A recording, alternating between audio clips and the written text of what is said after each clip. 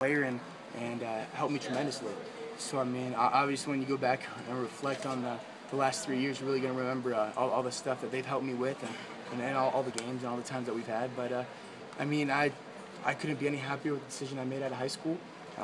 It was the best 3 years of my life playing here, and I'm just grateful for it.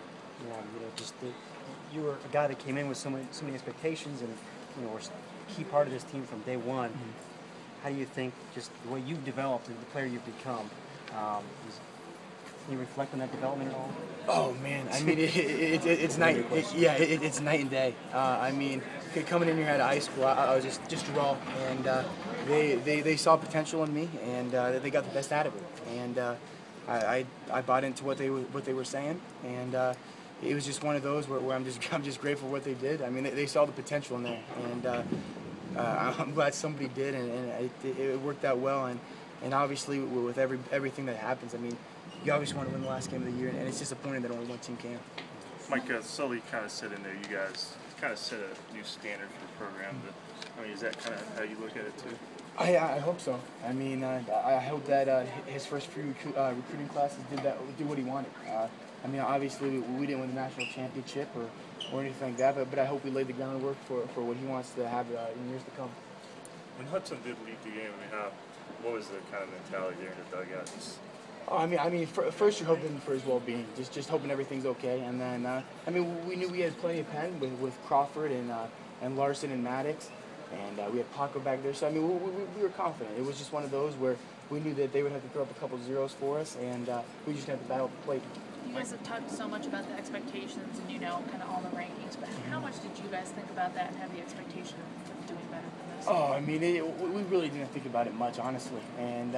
I mean, you go back and you look at it. I mean, anything can happen in baseball. I mean, we played games and we played great, and we played games and we played bad. So I mean, it's one of those where we took it one game at a time this season, and just happened to be fell up short. Coming off the runner-up finish last year, then what were the team expectations? I mean, obviously we wanted to make it as far as we could, and I mean, we tried to go out and play our best baseball, but we made a few mistakes and didn't score runners when we needed to, and didn't make pitches when we needed to. But I mean.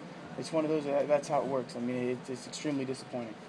First, did you recognize the problem with Randy right away, or when did you detect something? A few batters in, he looked like he was having trouble catching his breath, and I went out there and talked to him, asked if he was okay, and he said yeah, and I said, I'm going to stay here just so you can catch your breath. And a couple pitches later, you could tell he was having a little bit of difficulty, and Sully went out and was able to make that call and have the trainer come out. So it's just one of those things that hopefully he's fine. And you probably were hoping with rehydration that it probably would have been good enough to at least make a shot at it. Yeah, you hope, but I mean, it's one of those where it's his well-being first. And I mean, but like Sully said in there, he saw it in his eyes, and it was his call, Sully's call to make the decision. I didn't think it was the wrong one by any means. But you just hope he's all right. 3 straight trips to Omaha. Not a whole lot of guys get to do that. How would you sum up these last 3 years? Oh, man, unbelievable. I mean, best years of my life, experienced stuff through baseball that I never got to experience. And it's just one of those where, I mean, just grateful for the University of Florida. I mean, if they didn't see something in me to come here, then I wouldn't have been able to make it. But it's one of those where it's disappointing that we didn't get to where we wanted to, but in the end, we sort of did. Right. Thanks a lot, Mike. Yeah, thank you. Keep going.